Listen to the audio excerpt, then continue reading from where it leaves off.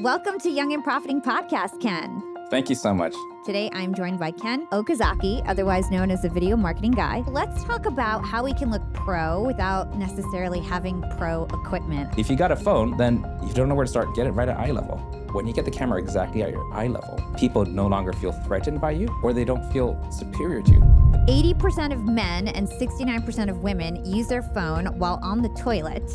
And you've taken this data and created something called the toilet strategy. What does this data tell us about how we should be conducting video marketing? Well, put it this way, tune your videos as if you're speaking to someone on the toilet. Number one, you want to make sure there's captions on every single word, because when you're in a public bathroom, it's very rare that you're going to want the speakers blaring while you're in there, right? If they can't hear you or read you, then they're going to skip off, right? So that's rule number one. Let's talk about the acronym HILDA. So this is how you break down your video steps. I'll run you through this as quickly as I can.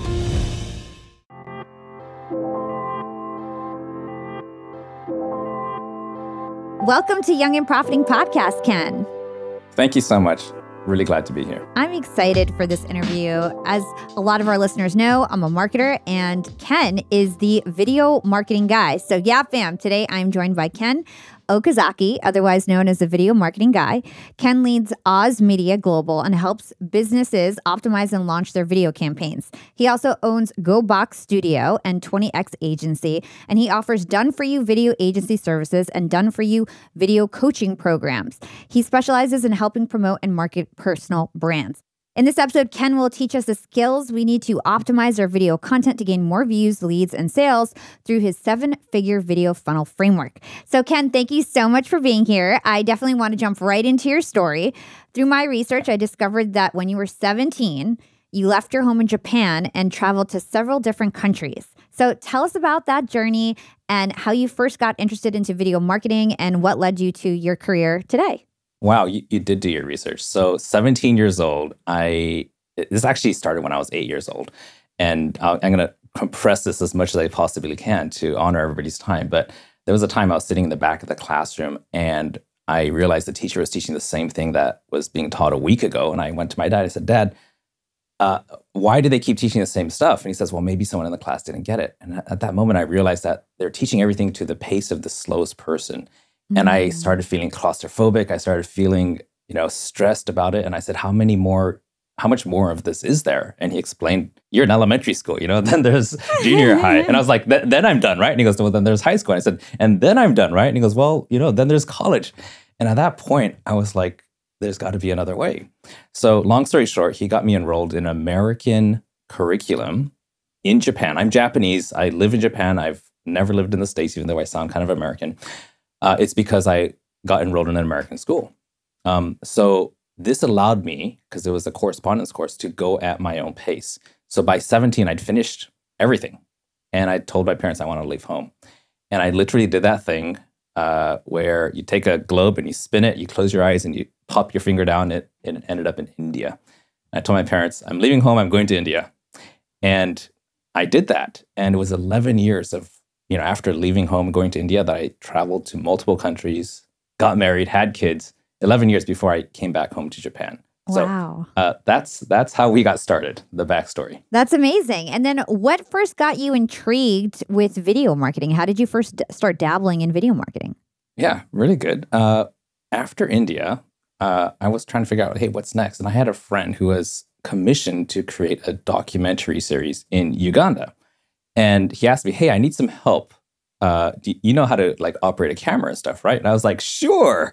And I thought Uganda sounds like the next great stop for me. So I went and borrowed a camera and just started playing with it, figuring out the settings. And this is 1999, actually. So that shows you how old I am.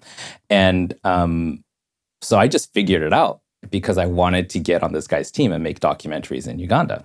So from there, I just always had a camera in my hand. It was just second nature to me. We got to fly Air Force One with the president. We got to go, silverback gorillas. I went into war zones, with the Congo at the time when there was a civil war going on. Wow. So that was a lot of excitement and adrenaline, kind of stuff I was looking for at that time.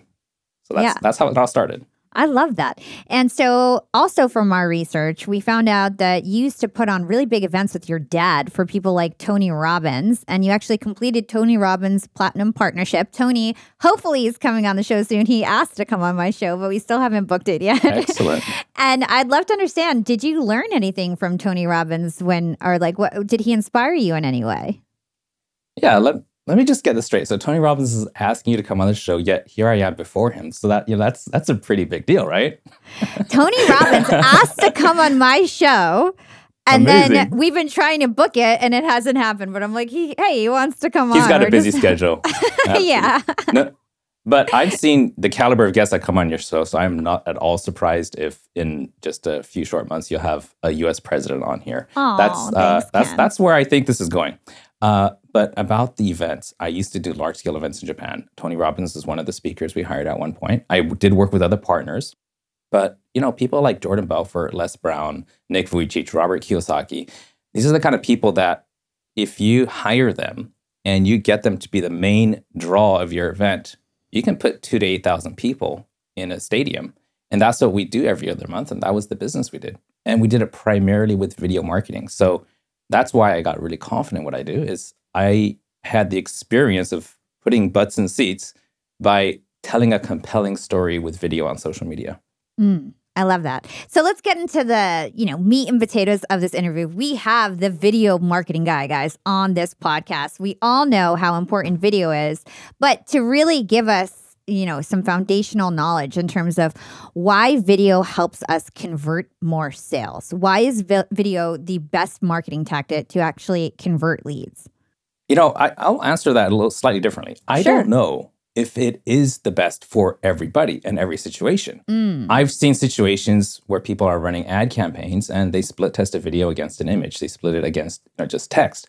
And I've seen it not perform the best. So instead of I'm not the guy who's going to be shouting off the rooftop saying everybody needs to do video all the time. I think video is a great tool among a whole arsenal. You need paid ads, right? Sometimes it's text. Sometimes there's a book people will be more attracted to than a video. So I think video is great to have in your arsenal, but don't make it the sole focus and shut your eyes off to all the other great things that are out there. Blogging is still, by the way, extremely effective for getting SEO and ranking on Google.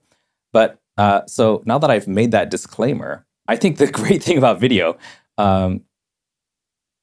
there's this thing about being human that I think AI is getting pretty close to catching up. But when you can look someone in the eye and you see the whites of their eye and you feel the passion they have in their voice, that is something that a trained copywriter may be able to attain after a lot of experience. But anybody who's passionate about what they do, the person on the other side can feel it. And that's why there's a shortened gap of time from when someone starts making video to when they could start effectively communicating not just the words that they're saying, but what they're feeling to the viewer. And that's the magical thing about video. I love that. And I'm happy that you made that distinguishing factor because it's true. Everybody can, there's different things that work for everyone in different scenarios. And so you've got to make sure that you use the right tool in your toolbox. So speaking of having to sort of how people are on a spectrum when it comes to their video skills. You talk about this in your book. You say that, they're either a dabbler, a part-timer, a pro, or a rock star. So talk to us about, from all the way to a dabbler to a rock star, what are the elements of each person? Yeah. Well, the dabbler is the one who's going to, see somebody else, maybe a friend or an associate on social media, and they're going to pick up their phone and say, I can do that. And they shoot a few videos, they get exhausted, and they, what happens is they put in the effort, but they don't do it consistently enough that it becomes a habit and they start getting traction. So they've got no money as a result of it because you need a little bit of, unless you're really lucky, but 99.99% of the time, it's not going to go anywhere. Then at the next level, you got people who actually do this consistently, but they're not at the point where they can get people to the point of a sale. Like maybe you don't have a product, you don't have a business setup. And these guys, you're going to reach some success, and we'll call that bonus money. Every now and then somebody might pop up and they'll Google you and find what you've got to offer and they'll buy it, but it's not consistent. Then, anything above that, what's happening is consistency, systems, and processes so that it's no longer when you feel like it. You're treating it like an occupation, a career, a job. If you don't show up, things don't happen. And that's when success builds on success. And that's when people start realizing, hey, this person is a pillar in this vertical, in this niche, in this industry. And the more they hear you, the more they want to hear about you. I'm not going to go into too much detail here for the sake of time, but the rock stars are the people who they know, in a nutshell, you're no longer pushing your content. It's your audience is pulling the content from you. Like the demand for it is greater than your effort to push it out there. You're getting more people to share it. You're getting people requesting to be on your show. You're getting so much engagement that you'll never run out of ideas because you could just look at the comments and use that for your content ideas. And that's that feeling of getting pulled. And once you reach that, there's a lot of people who just realize that there is this, I guess it's like the flywheel type of feeling. And that's flow. And that's where I want all my clients to get. I love that. I hope that we all get to that place with our videos. So let's talk about how we can look pro without necessarily having pro equipment. I know that you're a big advocate of using our iPhone and that we shouldn't really make an excuse when it comes to equipment. So can you talk to us about that? Yeah. It was that guy, Chase Jarvis.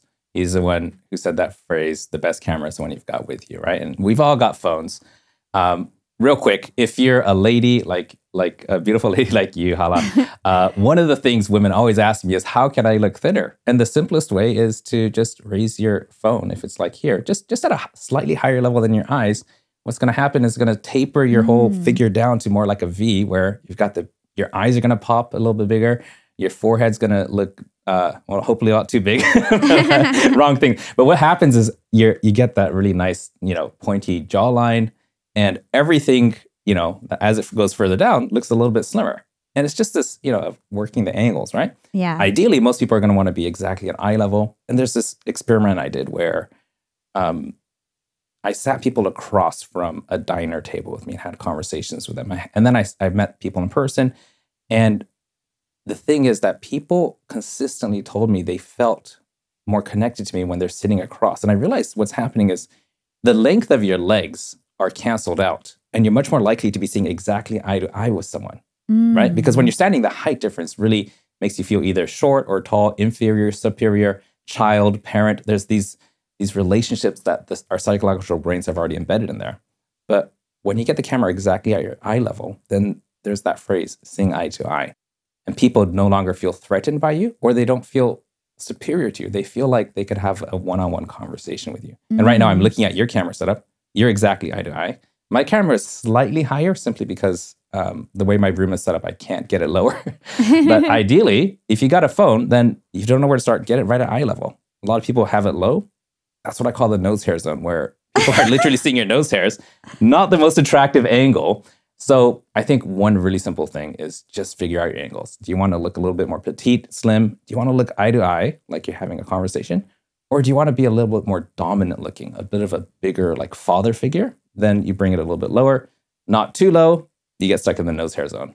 Yeah, this is really great. And I don't remember who told me this, but to your point, when you're looking up in your video, you actually look like you're less authoritative. And if you're looking, if it's slightly lower, you look more authoritative. But like you said, you don't want to have people look in your nose. And here's one small trick. Hey everybody, this is Hala from Young and Profiting Podcast, and I'm live in Las Vegas at Podcast Evolution. I want to tell you about GoBox Studio. I remember I was at a podcast conference a few months ago, and GoBox Studio had a booth at the conference, and I see this amazing equipment, and I was like, oh my God, I have to get a GoBox Studio. This is exactly what I've been searching for as a content creator. I'm always traveling now, speaking, going to conferences, and I need to be able to shoot my podcast as well as my commercials on the go. And I never really had an all-inclusive portable studio or solution. Everything was really piecemeal. I'd be lugging around all this equipment, trying to stuff it in a suitcase, and it never really worked, which meant that I wasn't able to shoot interviews or commercials while I was on the go. Now with GoBox Studio, I can do that and more, and it always looks professional, and GoBox Studio is a complete game changer for me. So GoBox Studio comes in this like awesome looking suitcase. You can actually roll it around in the airport. It comes with 2 professional lights, a professional camera. It comes with 2 wireless mics, and it's everything you need for a professional studio, whether you want to record podcasts, IG Reels, TikToks, whatever it is. It's got it all for you. Just hook up your computer and you're ready to go. Now, whenever I travel, I'm always going to be bringing my portable studio, GoBox Studio. If you guys want your own GoBox Studio, if you want to take your content creation to the next level, if you want to create on the go, go to goboxstudio.com/app and use promo code YAP at checkout. Again, go to goboxstudio.com/app and use promo code YAP at checkout. I've had so many female clients, and they're deathly afraid of showing a tiny bit of a double chin, which I do sympathize with them. And there's this, I call it the chicken move. And this is something that I learned because I watched the behind the scenes of Tom Cruise at one of his debuts. And from the front, they're about to take the group photo, right? And he's standing there. And what he does is he cranes his chin out as far as he can toward the camera. And I realized that when he was sitting natural, he had a tiny bit of a double chin. And I only saw this because there was a side angle and someone shot a view from there's like 3, 2, 1, and he goes like this, you know?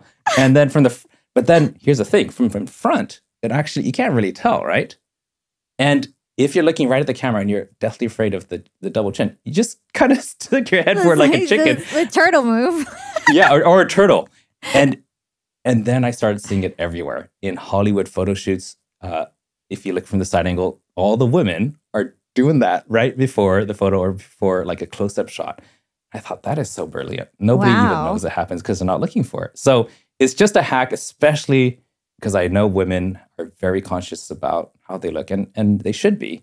It's just a little trick that might help you. Yeah, I love that. And I know that you have this phrase, love the lens. What does that mean to you?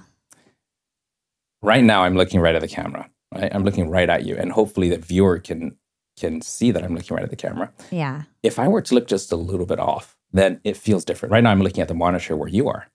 And I've tested conversions on this. And when you're looking right at the camera, and even if it's the difference of looking, right at the camera here or at your own face, the conversions on the video will change.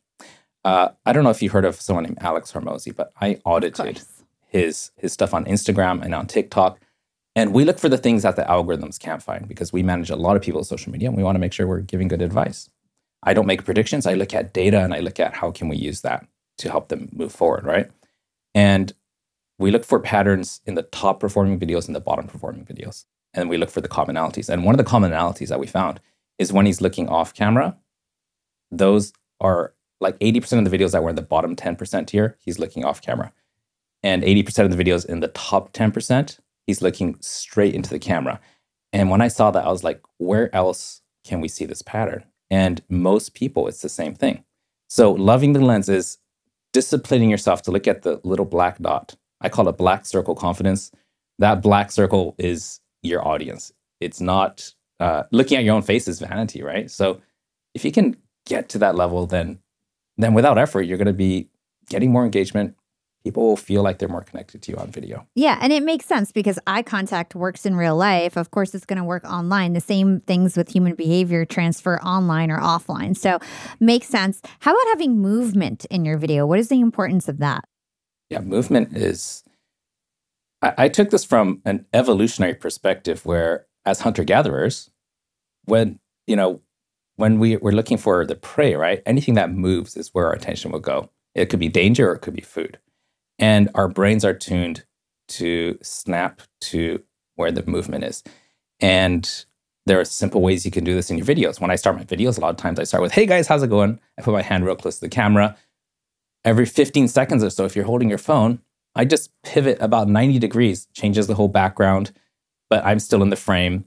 A lot of videos that are really successful are the ones where there's a monologue of some inspirational quote, but then you just see someone doing something like laying bricks or cutting lawns, but that movement is what keeps you engaged. So whatever you do, keep resetting people's attention with movement. And for example, in this podcast, I'm going to guess that there's going to be cuts. There's going to show your face, my face. That's movement, right? But if you're not going to be editing, you could do things like moving closer to the camera, further from the camera, using hand gestures. There's all kinds of ways you can do that. Yeah, and I see lots of influencers like walking with their phone outside and things like that. So this really helps me because I'm thinking about a lot of my videos. I'm sitting down in on a couch. I should probably be moving around. Well, there is what you do well, and I've been researching you too, is you can either do the movement with your hands and with the camera and get that uploaded right away, or you could send it to an editor and they do the movement with titles, with emojis, with little animations on screen. All of that is movement. So if you're not at the level where you can edit like that, then, use practical movement. But if you have an editor, then they can do that for you. Oh, okay. Got it. Okay, that makes sense. And then in terms of lighting, using your iPhone, what do we need to know? Super simple. Well, there's two things you got to know. Number one, avoid direct sunlight. It's going to make you look 10 years older. If that's what you're going for, then go for it. Most people are not. But the most important thing is to just hold your camera up. And this is a quick tip, is hold your camera up, look at your face, and turn around 360 wherever you're at. And then you'll very quickly see where there's more light coming from in front than behind. And that's really the most basic tip you can keep that will be effective everywhere. So you go into a hotel room, you want to make sure that you're facing the big window and you're not having it as your background, because that's going to make you either look like a silhouette or make the background look like it's totally white. So face the light. And if you got that, then I think that everything else falls into place pretty quickly. Awesome. So, fun fact, and I've heard you talk about this a few times, 80% of men and 69% of women use their phone while on the toilet. And you've taken this data and created something called the toilet strategy. So what is the toilet strategy, and what does this data tell us about how we should be conducting video marketing? Yeah, I should probably look that up. I don't know if the numbers have gone up or down, and that was a couple of years ago I wrote that book. But I don't know about you, but I happen to use my phone in the toilet. And when I realized that there's that huge percentage, because that's kind of like literally your downtime, right? So that's when you're like, you're checking messages, looking at social media. And there's a couple of things going on here. And right now it may seem obvious, but when I first presented this at a conference, everybody was like, oh my, smack my head. Like that's so obvious. Why didn't I think of it? But when your audience is in the toilet, you have to, well, put it this way, tune your videos as if you're speaking to someone on the toilet. So there's a couple things going on. Number one, you want to make sure there's captions on every single word, because when you're in a public bathroom, it's very rare that you're going to want the speakers blaring while you're in there, right? So immediately someone's going to mute. If they can't hear you or read you, then they're going to skip off, right? So that's rule number one. Rule number two about the toilet strategy is the length. There are so many times on where I've seen a video, I thought this is great, and then what we've done is eye tracking tests. The first thing we look at is the title to see if we want to stop. The second one is the person's eyes. The third place we look, believe it or not, is the play bar to see how long it is. And that's through eye tracking data. And if the video is too long, like you probably want to spend 5 minutes in the bathroom max. If it's a 20-minute video, what happens is this is a great video, but I don't have 20 minutes, so you save for later, which, by the way, nobody ever goes to the save for later video and actually watches them. It is a black hole where things go in and never come back out. So you never want to get save for later. So there's the length. You want to keep it, 2 minutes max. Nowadays, it's under a minute. It keeps getting shorter. The third thing is really the big title on top. Now, that's kind of changed, because nowadays, with the way TikTok format videos have really taken over, the algorithm chooses what shows up. It's not what you subscribe to. So it doesn't matter quite as much. But I think it's quite effective on some platforms where the thumbnail is going to be much more prominent than the actual video itself. So, for example, YouTube. Yeah. Let's take it to LinkedIn for a second. So you may not know this. I'm one of the biggest influencers I do know LinkedIn. it. Okay, cool. And you are everywhere. Oh, thank you. And I have a LinkedIn masterclass. And one of the things that I discovered when I was preparing this masterclass is that a lot of people are watching videos with the sound off. And I realized that, well, LinkedIn especially, everyone has a job. Everyone is college graduate, serious professional.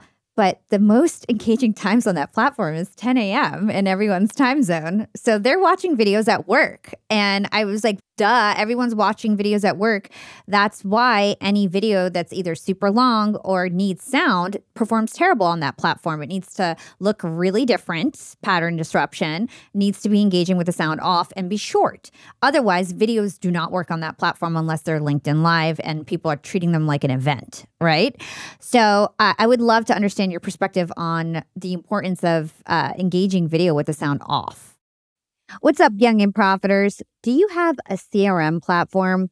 A CRM tool can help you accelerate business growth by keeping track of leads, improving customer retention, automating daily tasks, and enabling data sharing across your entire organization. If this sounds like what you need, say hello to Brevo, formerly Send in Blue. a platform that helps you build customer relationships across email, SMS, chat, and more. With Brevo, you can easily create customized emails, engaging SMS or WhatsApp campaigns, stunning landing pages, and automated workflows. No matter your goals, Brevo has the complete toolkit to turn one-time browsers into long-term customers. It's the perfect business growth tool for marketers, small business owners, and sales teams looking to build a consolidated marketing and CRM toolbox. I'm especially impressed with Brevo's sales platform. You can automate repetitive tasks from meeting reminders to follow-ups. I'm all about less admin work and more time closing deals.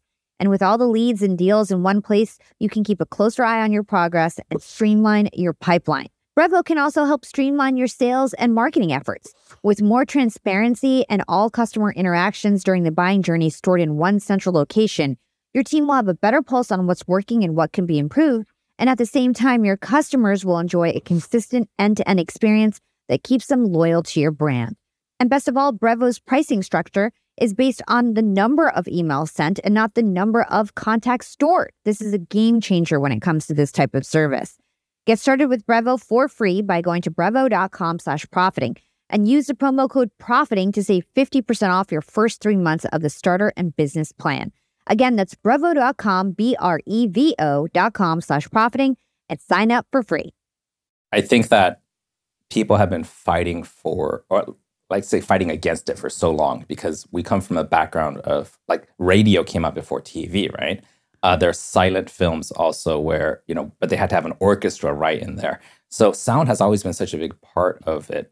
But sound is something that is most enjoyed as a group setting. Now everything is going into individual entertainment where every single person, I have 6 kids, by the way.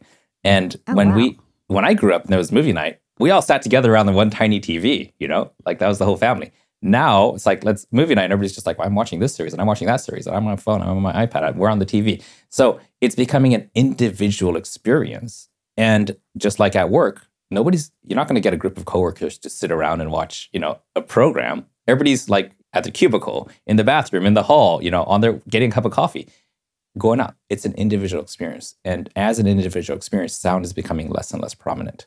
Now, I know a podcast experience is completely different, and that's a completely different category. But when it comes to the decoupling of the visual experience and the audio experience, the main reason is because it's becoming an individual experience where sound radiates in all directions, whereas light can be directed just toward your eyes. Yeah. And so I think the moral of the story is that, especially on a platform like LinkedIn, I don't know if Instagram is necessarily the same. You've got to make sure that your videos are engaging with and without the sound on. It's got to make sense. Very true. With captions, whatever it is. You finish the edit, then watch it back without sound. And if it's not fun, then fix it.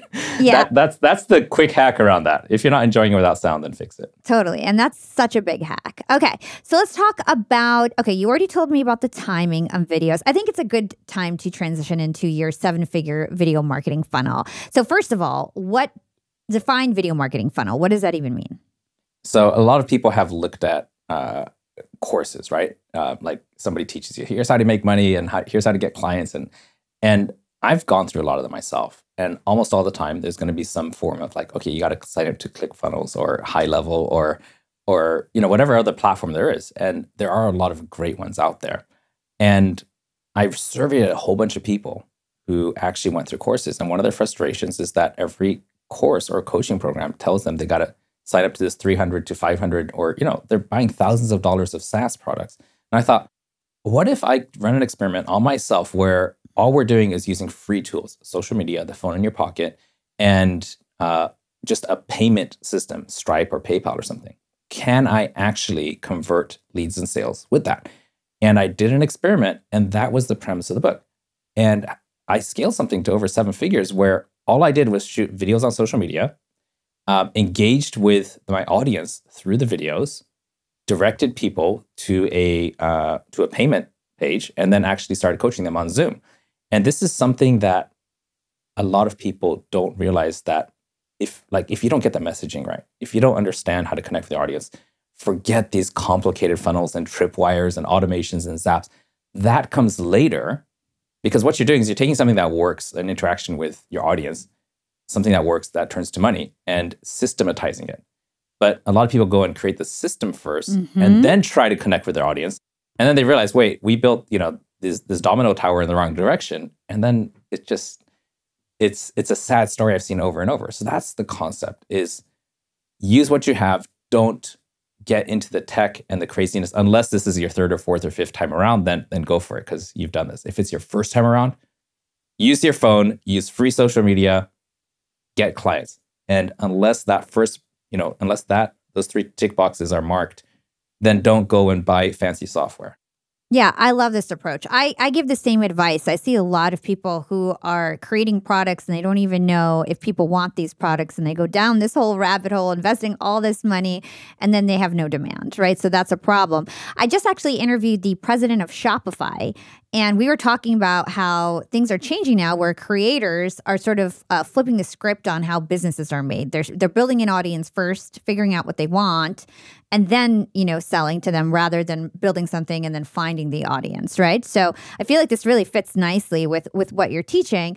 And just to clarify, so you're not suggesting that these videos are paid, we put paid ads against them. You're just saying organically. Organically, yes. Now, when it comes to paid ads, here's how I feel about it. And this is what I do with my clients. And by the way, I have turned away a lot of clients or potential clients who said, hey, I've got this stack of cash. Could you build this thing for me? And I say, well, what have you sold so far? And they said, it's nothing. It's brand new. I said, what have you done in the past? And they say, nothing. And I said, I think you're too early. You've got to figure out, because I don't want to have a 1-year relationship with a client and then not get them results, because I don't have no history to build on with them. So, and it's, they say, well, you're the expert. I'm like, I'm the expert at blowing up what's working, not at inventing something from scratch. Yeah, you need product market fit, sir. Exactly. So, but let's get back to the thing about ads. Here's what we do. You've got a lot of videos that have gotten hundreds of thousands of views. A few that have gotten millions. And those videos have been tested organically, and they've been proven to convert better than anything else. So what I tell my clients and what we do is we just push them out organically on social media. We come back a month later, see what the highest performers are, and then turn those into ads. We don't invent an ad from scratch, because we want the most return on our ad spend. So you're going to get the most reach with the videos that do well organically. So we go organic first, then convert them to ads. And it's that simple. That makes so much sense. So put the money behind the things that get the high engagement. That have already been proven to work. Yeah, that makes a lot of sense. Okay, so let's get into how we create this video funnel. First step is coming up with a hockey puck title. So what are hockey puck titles, and why do we need to actually plan our content around a title rather than do it the opposite way? Really good question. Hockey puck title, it's when I was a kid, I was really into hockey, ice hockey. And Wayne Gretzky said that famous quote, I don't go to where the puck is, I go to where it's going to be. And when it comes to the title, it's no longer thinking about like, I'm going to create some content and then figure out how to get people there. It says like, no, I'm going to figure out how to get people's attention. And then I'll put a tail end on it. And for me, the tail end is really the content. So hockey puck title is about composing great titles. It's about researching and figuring out what words are going to rank, what kind of triggers your audience. When I say trigger, I don't mean that in a negative way, but what's going to get them engaged psychologically. And once you have a list of titles, you can talk to that. For example, Hala, if I asked you, if there's a title that says, the 2 biggest mistakes that first-time podcasters make that's costing them thousands, I'll bet you could riff on that for 5 minutes or an hour straight if you wanted to, because that's your expertise. Yeah. So we go into what's people's expertise, and then we make the eye-catching titles that they can speak to or fill the space on. Yeah. And so this is relevant to YouTube, like you said. Could also be relevant for like live streams. LinkedIn live streams have titles. Now Instagram, TikTok, you don't really have titles. Go ahead. Use that so instead of a title, you just use that as your opening statement. And if that doesn't get people's attention, then you're doing something wrong. But so the title can be the opening statement, which other people would call the hook, right? Mm-hmm. It can be the actual visual title. It can be in the thumbnail. But just think of it as the first information that hits your viewer. Yeah. And that example that you gave in that hook, you did some things that I noticed, right? I'm a marketer too. So use the superlative, the best, the worst, right? Use numbers. For some reason, people love numbers and hooks. And you made it relevant to me. It was about podcasters, and you even give monetary value, which also will pique people's interest. The more numbers you can stuff in a hook, the better. So let's move on to HILDA, which is your framework for building a video. What else do we need to know about hooks? Let me tell you one real quick thing, though, about the title. It's the shortcut. The left brain, right brain theory, everybody's got their opinions on that. But I'll tell you what has effectively worked is you want to engage both sides. And you want big numbers. And for some reason, even if it's 0 with 20 zeros, that's a big number. Psychologically, it's going to look big, right? And you want an emotional word. And if you put an emotional, expressive word and a big number together, then you got to wrap the context around that. So I try to think of that first.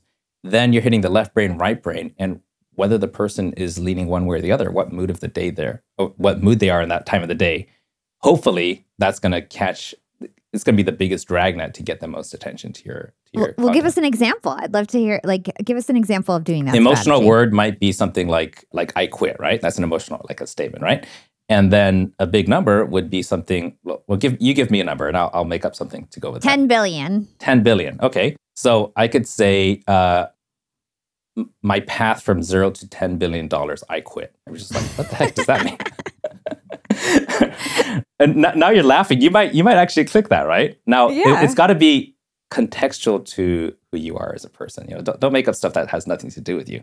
And if it was for me, it's 10 billion, I might pick up a camera and say, 10 billion pixels, I quit, and I might make some content on where are we going to go as far as, the resolution and doesn't really matter at this point, So for hooks, lately I've been using ChatGPT for anything that I have to come up with some sort of title. I'm like, say this in 10 different ways, right? Have you been using ChatGPT for that kind of thing? We have this one-on-one coaching with our clients because a lot of agencies, they actually provide all the tools. They say, just send us the video and we'll do everything else for you. Send us the podcast, we'll do everything. Or we'll give you all the gear.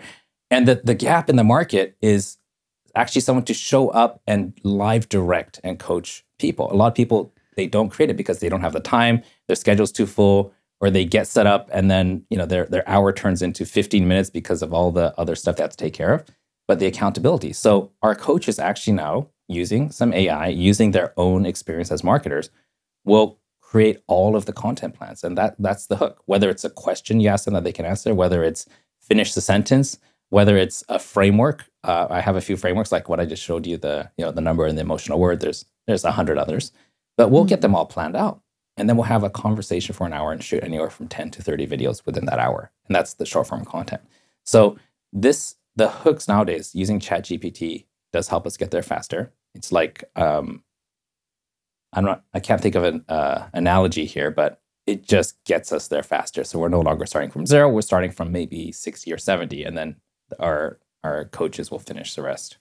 Yeah, I love that. So let's talk about the acronym HILDA. So this is how you break down your video steps. We already covered hooks, and I'm sure in your book you probably have, like you said, so many different formulas for hooks. I'll run you through this as quickly as I can. Okay. Yeah. So medium format content, this works really well. So medium format is anywhere from 10 to 12 minutes, and that's my definition. So start with a hook, introduce yourself, lead their anticipation into something you're going to deliver, and then finally ask them to do something at the end. HILDA, hook, intro, lead, deliver, ask. Hook, we explained that a bit earlier, but you've got about, by the time I wrote the book, I think it said it was about 7 seconds. Now, especially in the short form videos that are less than a minute, you got about 3 seconds. And I can show you the numbers behind that and the data we have based that on. Introduce yourself. I simply put this in, now it's not as necessary as it used to be. But if you feel like you must say, hey, my name is Ken Okazaki and I'm blah, blah, blah, blah, blah. Always put that after the fact that they're bought into what you're about to say. But the truth is nowadays, if they want to know who you are, they'll just tap your little profile, face and they could see that. If you're going to say it, keep it short. First name, who you help, what you do, 5 seconds or less. And that sounds cruel, but it's real. The longer you talk about yourself, well, I'm sure you've looked at those engagement graphs on YouTube, right? That's where people drop off, is when you're talking about yourself. And I just, but some people have got it. So I say, if you must, make sure you hook them in, right? Lead. This is where you start telling a story. This is where you start giving context. Like, hey, I read this newspaper article the other day and it got me thinking about this. Or I was talking to my friend, or the way I discovered this, the importance of what I'm about to share. you're just setting up the big reveal, right? And that's what you're going to deliver next. So this is where you actually spend the most time. Because the moment you release the tension, when you deliver something and release the dopamine, so D can also be for dopamine, that's when people feel satisfied, satiated, right? And you got to build this tension, release it. It's a classic Frank Coppola, strategy in video directing. And then at the end, and this is there was a marriage counselor who was asked by this woman, just like, every time I ask my husband anything, he always says no. I want to buy a dress. No. I want to go on vacation. No. I want to buy this vacuum cleaner. No. And he says, well, here's what you got to do. You got to one day light some candles, put on your, cook him an amazing meal, put on your sexiest negligee, give him mind-blowing sex. And then afterwards ask him. She goes, what? She goes, just try it. Did it absolutely worked. And I'm like, and then she goes back and says, why did that work? He goes, he's got so much dopamine running through his brain. It's so easy to get a yes. So I thought, well, if we get that level of dopamine, and I'm not sure if we can match what she did for her husband, but we want to get some dopamine going where they feel like they had an aha moment. Right then is when you want to flip it and say, hey, would you please join my group, or download this, or click a certain link. And it's the timing that's so important. This is so interesting. So I want to ask some probing questions on each part. So for the intro, based on what you said, it sounds like if it's a cold audience, you probably should, if it's paid cold, probably should introduce yourself to show some sort of social proof, right? And if it's warm or like on your own social media, maybe don't do that, because mostly it's going to be your followers seeing it unless it goes viral, and then they'll click on your profile if they want to learn more. Does that sound right? It's really hard for me to cover every situation, because now, like, course. for example, I'm a guest on your podcast. There's YouTube videos. There's super short form. But generally, yes, I think that's a good guideline. Okay, cool. And then I did something that I thought was interesting is that you suggested don't use your last name, from my understanding. Why just first name in the intros? You want people to feel friendly toward you. And like when I speak to you, I'll probably just say Hala, and you might say Ken. While we're having this conversation, we're not consistently using full names because we feel comfortable with each other. And what we're doing is assuming rapport. We're not assuming formality. And when you assume rapport, the other person is more likely to get on board and assume rapport back with you. And then later on, they might feel more open to sending you a DM and say, hey, I checked out your video, would love to learn more. It's more likely to happen because they feel more rapport, because that's how you started the conversation with them. Oh, that's so interesting. I always say good branding is making people feel like you're an old friend. So that makes a lot of sense. I think we're on the same page. Yeah. So, okay. So let's talk about this step in terms of leading their anticipation. This is where a lot of people get stuck. Why do people get stuck in this part? And can you give us some like real tangible examples of how you can do this? So this part is more art than science, because there are a million ways we can do it. So let's give a live example. Let's say the thing I want to teach someone is, I had this, with the GoBox Studio, which you have, there's this cool feature where you can draw right over the video screen, right? And a lot of people first saw that when I actually invented that process. Couldn't get a patent, too bad. But there's tons of people were asking me, how do you do that? So I made a quick video about it. And then leading up to showing, the exact steps 1, 2, and 3, I talked about all the frustrations of the processes I tried. I was like, I really wanted to get this effect when I was drawing on the screen. But, so one was I actually bought this piece of glass and I had it lit like a light board, but it was big and clunky and I couldn't take it anywhere with me. And, it took a lot of time to build. And then I tried this, and I tell them about all the failures, and people are bought into this journey. And then when I teach them how to do it, they're just like, oh my God, compared to all the effort that you went through, thank you so much for this cool hack. And it turned into it gave more weight and gravitas and more value to what I actually taught them, because I gave them a bit of the journey to how we got there. So that could be like a little bit of an origin story on something. That's one way. One of the favorite ways that I see work effectively is because most of my clients are business coaches, is they tell a story of the before and after of the transformation their client had, and then explain the process for how they do it. So you might say something, I worked with this man, he's 55 years old. He's got 3 beautiful kids and a wife, but the wife was constantly stressed because he was never home and he wasn't going to see the kids grow up. He was making good money, but his health was deteriorating. barely saw his wife, and he never got to keep his promises for vacations. He came to me saying, I got to get this fixed, but I don't want to sacrifice my income. So what I did is, and he teaches the 1, 2, 3 steps. Now people are bought into the steps because they might be that 50-year-old person who has their life out of balance and they have money but no time. So those are some examples of how can you give context, tell a story, or paint a picture that sets up what you're about to share. This is so good, Ken. Like, you are so brilliant. I've had video marketers on the podcast before, but by far, I feel like you are giving the best advice when it comes to video marketing. You really know your stuff. You really, really know your stuff. So let's talk about delivering value. One thing that I just want to stress to my listeners is, from my understanding, what you say in your hook is the value that you're promising, right? So you need to make sure you deliver on your hook, right? Otherwise, people are going to leave your video and be like, I watched this for no reason, clickbait, right? That's what clickbait is. So talk to us about how we can frame up delivering our value and what we need to know about that.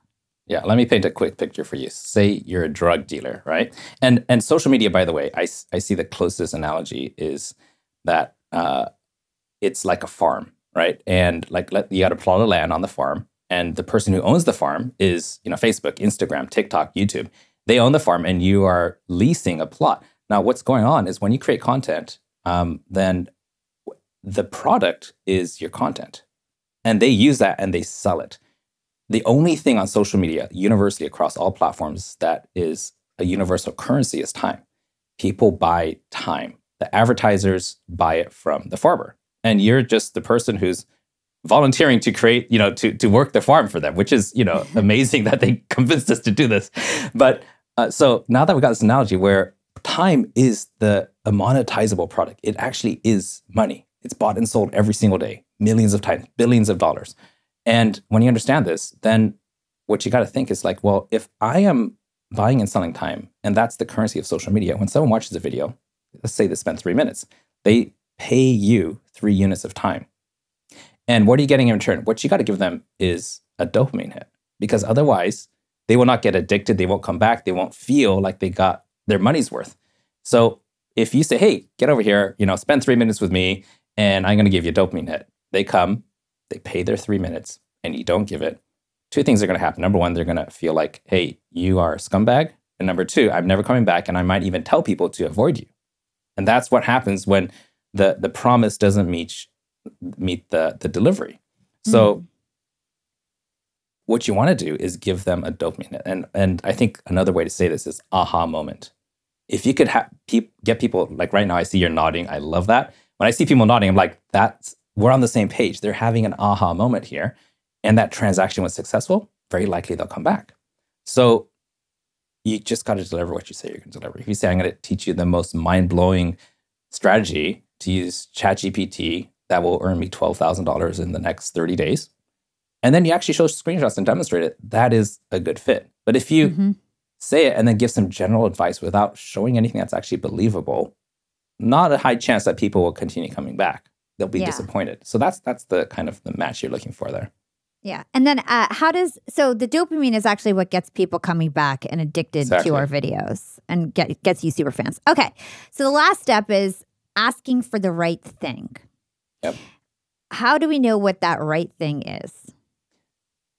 A lot of people spend a lot of time talking about how, really ballooning up their, whatever their free thing is. And a lot of times it's, it's a PDF, maybe it's, a book or something, right?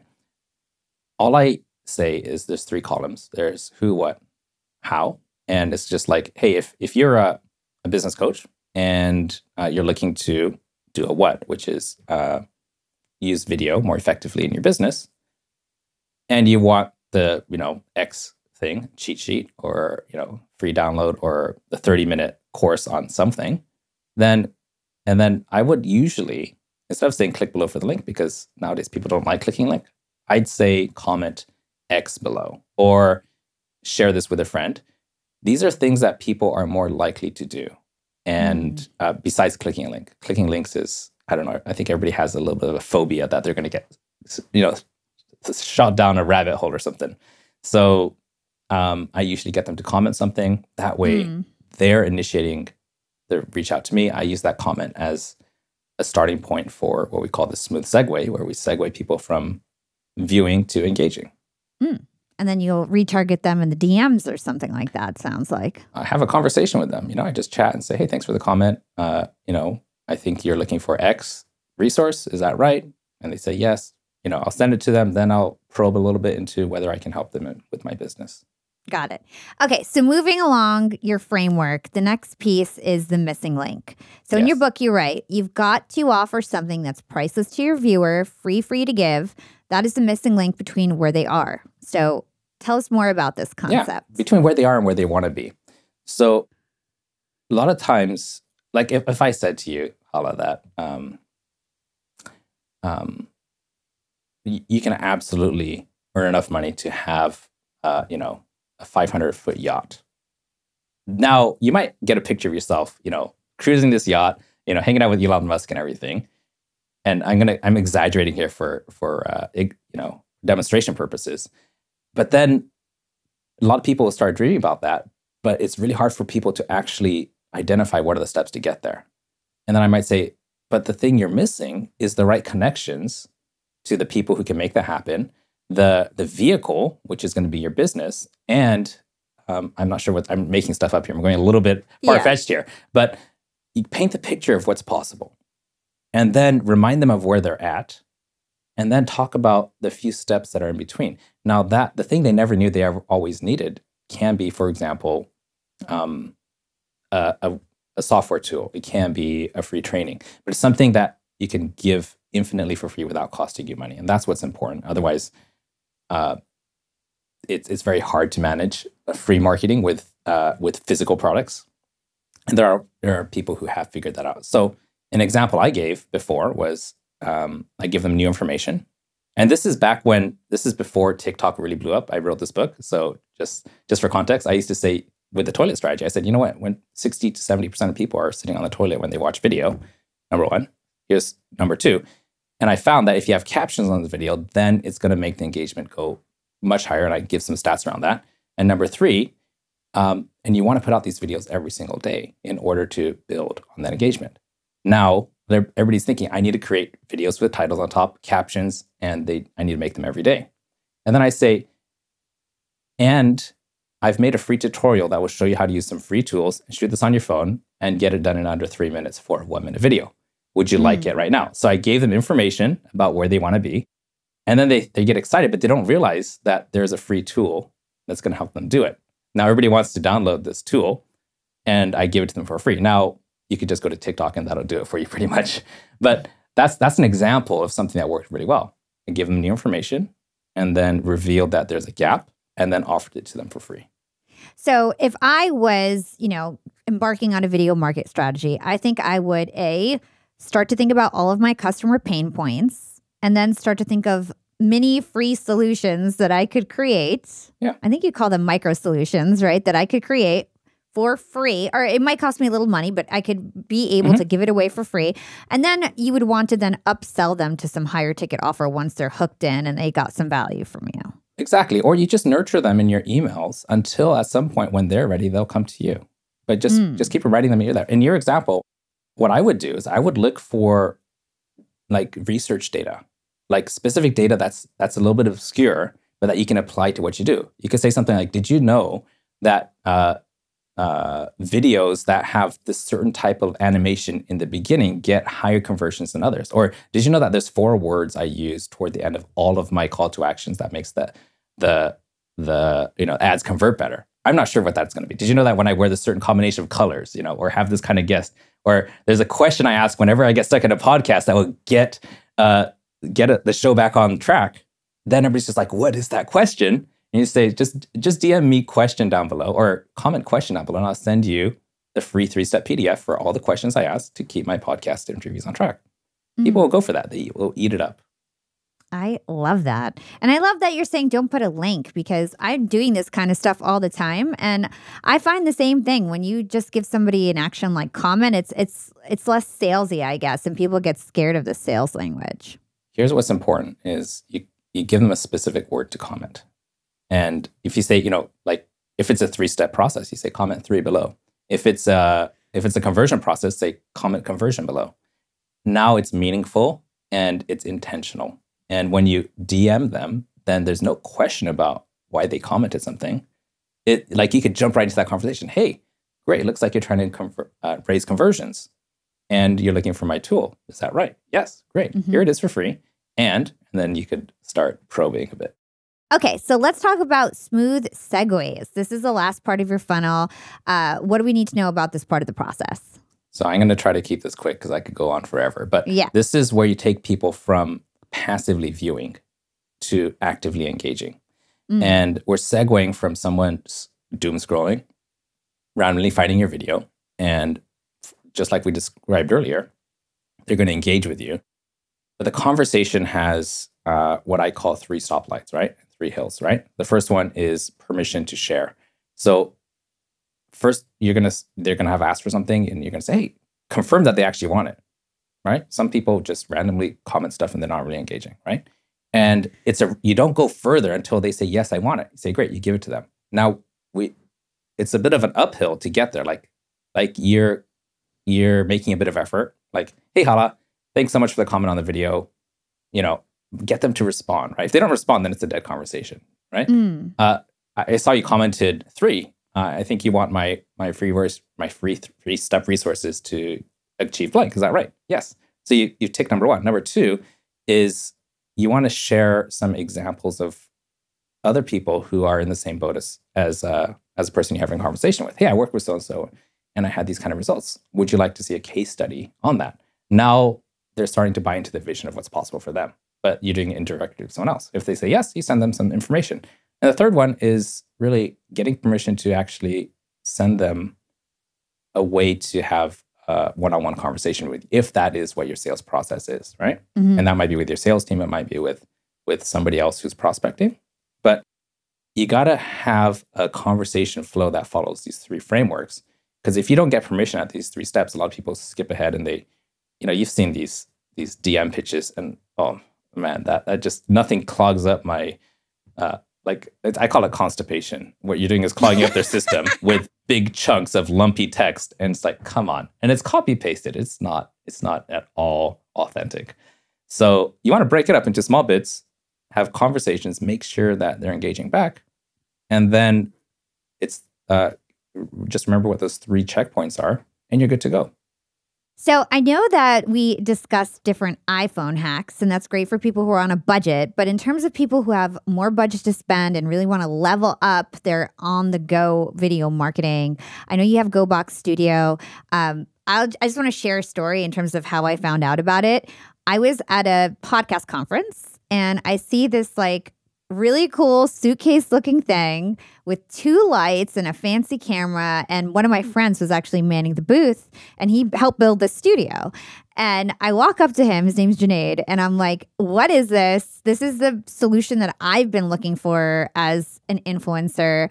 Because historically, to record my podcast, if I was going to conferences and things like this, it was like lugging around 2 mics, lights, stands for my mics, a computer. It was just too much work, and I would often avoid it, which meant that I would have breaks in my schedule, and it would be really tough to travel as a podcaster and having a #1 show. I can't just not put out an episode, right? So I loved it, and I was like, sign me up. I want to be an ambassador, whatever I can do, because I knew that this was a pain point that a lot of people, especially business influencers, were probably experiencing. So I'd love to understand the genesis of this and more about this product. Okay, I'm going to do my best to keep this short. I've been creating digital media for my clients for several years, since 2016. And somebody who is in a lot of the same circles as me, he reached out to me. His name is Alex Hormozy. And he said, "Ken, I hear you're the guy who's good at video." And I said, "Yeah, I've heard that once or twice." And he says, "Could you create something for me where I can take my stuff on the go? I've got a great studio set up at home, but I'm about to go on vacation. I need something to take with me." At first I said no. He's a very persuasive guy. That's probably why he makes $100 million. And and he got me to build him a prototype. And I sent it over. He loved it. And this is about 18 months ago when he first started his YouTube channel. I think it was already going, but not really as regularly as it is now. He loved it. He started using it. He was shooting his YouTube videos with it. And then he snapped a photo on Instagram and he's put it in his story. And he got about 5,000 comments. Most of them are saying, where can I buy one of these? So he calls me up and he says, Ken, I think you should make a business out of this. And at that point, I had no intention of starting a hardware business, but he planted that seed. And then I started making more iterations on this, sending it to my clients, the kind of people who are sending us videos. And a lot of times the videos, with all due respect, were and we had to go and, get very creative about making them look good. But once we started sending these kits, they started sending us amazing 4K crisp video, much like the quality you're seeing with me right now. And so we just kept iterating. Our clients gave us suggestions, ideas, requests, and we just kept adding or subtracting things to make it what it is. And in October 2022, I'd been working on this for almost a year. And I had to decide, is this a hobby or is this a business? And so I didn't want to guess for the rest of my life if this was going to take off. So I went and I sponsored a booth at an event in San Diego, targeted at agency owners. And our booth was completely packed the whole time. Everybody around us was complaining that they had no foot traffic. We had a crowd constantly. Oh my God. We had sold, I think, 25 of these units, and that's like $250,000.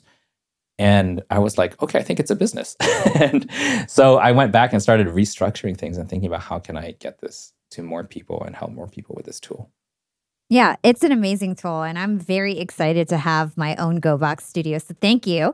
Okay, so as we close out this interview, Ken, I thought it'd be really fun to do something quick fire. So it turns out your video marketing funnel could be used as a diagnostic tool. And so I'm going to list out some common problems that people face, and you tell me where the issue is in the funnel and what we can do about it, okay? Oh boy, you're putting me on the spot. Let's see. Oh, you're going to crush it. Come on. Views are low. Okay. A lot of times views are low. Well, that could be a whole number of things. But the first thing I would look at is what's the opening statement? What's going to get people in? I'd look at the thumbnail, the hooks. Because a view, just 3 seconds counts as a view on most platforms. So if you can't keep them for 3 seconds, a lot of times it's a title, it's a thumbnail. And that's the first thing I'd go to tweaking. So I would look historically at what did the best among your previous stuff, and then look at how can we use more of that and then expand on it. Love it. Retention is poor. So that usually means that your hook sucks. Your opening statement in your video, like you didn't promise them something later on to give them a reason to stay. Watch Mr. Beast. He always talks about, what is going to happen as a result of watching his, roughly 10-minute episodes. So that's pretty important, is you set them up for a reward at the end, then they'll stick through. Low engagement. They don't comment and like. No compelling reason to engage. Like maybe you didn't even tell them to. So there's 2 ways. Outrageous content, that's humor or something shocking. People love sharing that. I don't suggest doing that too much. Otherwise, you could go down a rabbit hole there, a dark rabbit hole. But just remind people why they should comment. Hey, comment, agree down below if you think that this is something you agree with. And if it's something important you share, then they will. No converting customers. That's your smooth segue. Like you got to take people from passive viewing to active engagement. And then that's the segue point that will get people to convert. Amazing. Well, Ken, you dropped so many gems. I think everybody's going to have a page of notes after this interview. Thank you so much for your time. We asked 2 questions to all of our guests at the end of the show. The first one is, what is one actionable thing our young and profiters can do today to become more profiting tomorrow? Pick up your phone, shoot a video, upload it. Don't even look at it, because it's the compounding effect of doing it daily that gets good. I say it's not quality or quantity. It's quantity that creates quality. It's you put in the reps, you get good. You get good at speaking by speaking. You get good at running by running. You get good at video by doing video. I think the second thing is stop looking at your competition, because everybody who's very successful, including you, HILDA, didn't start with where they're at now. They started with something else and they evolved to that. And if you try to skip steps, you'll trip. I've seen it happen too many times. Find your own path, even though it may be a bit scary because there's no blueprint. But that's the way every single person who's doing really well right now, they've done it. They found their own blueprint.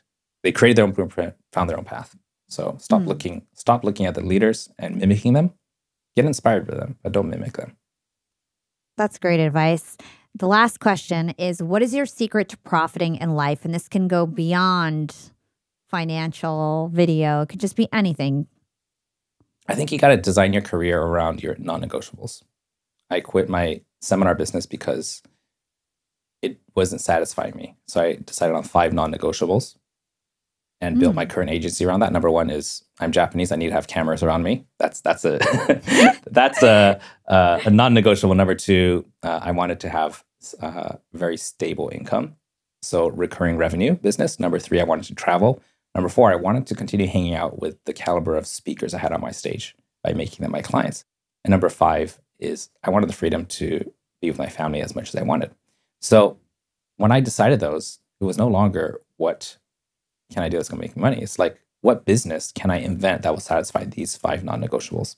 So if you figure out your non-negotiables, design your business around those, and then I think that you end up a lot happier in the long run. That's beautiful. Thank you so much, Ken. Where can our listeners find more about you and the things that you do? I think the best place is find me on Facebook, Ken Okazaki. I own most of the, so just look up at Ken Okazaki on any platform, you'll find me. Or head on over to our website, 20xagency.com. That's where we do all the services for our clients. And if somebody wants to buy GoBox Studio, where can they go? Perfect. So we do have a special deal, which is only that you can only get with HILDA. Ooh. Go to goboxstudio.com/yap, and then you'll see the special deal we've created just for the listeners of this podcast. And I got to say, guys, this GoBox Studio is a total game changer. So we'll put that in the show notes, and you guys should definitely check it out. Thanks again. Really appreciated having you on. Amazing. Thank you so much. I enjoyed it.